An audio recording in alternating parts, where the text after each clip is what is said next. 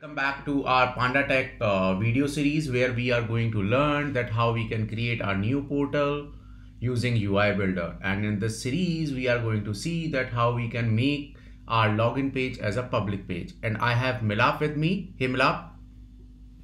Hey, Akash, good morning. Good morning, Milap. So guys, in the last video, what we did is we created a login page, but still this login page is not accessible by public users. So what we are going to do is we are going to see that how quickly we can make this page as a public page. And to do that, we have something called as variant setting and audience. So Milap, if you can tell us about variant and audience.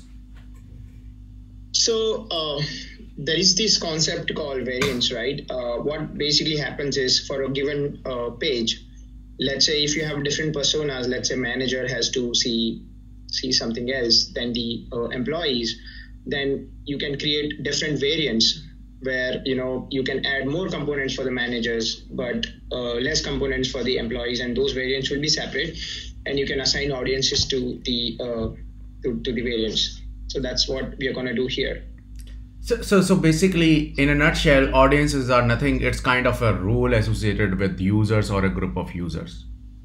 That's correct. Okay, so here's what we're gonna do. We're gonna click on edit variant settings. Not here, sorry. Edit audience. And here we just had to add an audience. And in our case, we are going to add public. So if you don't see the public audience, then create a new record in sys-ux applicability table with rules value as public.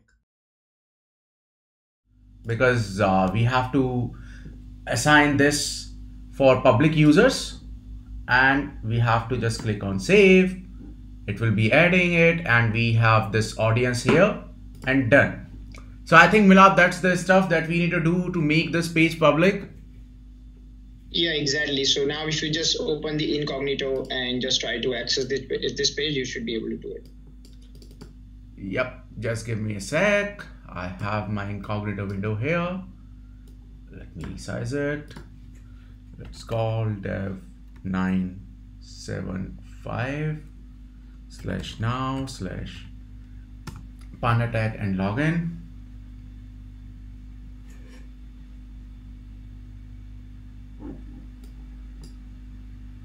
And we are up. So see that we still don't need to go back into our main UI in ServiceNow and platform to edit this feature.